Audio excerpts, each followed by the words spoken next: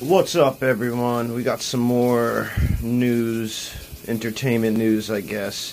If you guys know the Tiger King show on Netflix, one of the zookeepers was found dead a few minutes ago. TMZ reported. Now, I'm not trying to be TMZ. I'm just trying to update people who are curious about this stuff. I did like the show, Tiger King. I thought it was a pretty fun watch. So, my condolences to this guy and his family. He was busted for a DUI earlier this year. He pleaded guilty.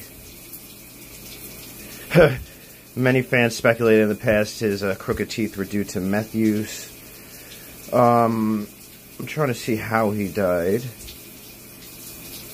Yeah, I remember he tried to hire 2 hitmen to kill his business rival, Carol Baskin. Crazy fucking bitch.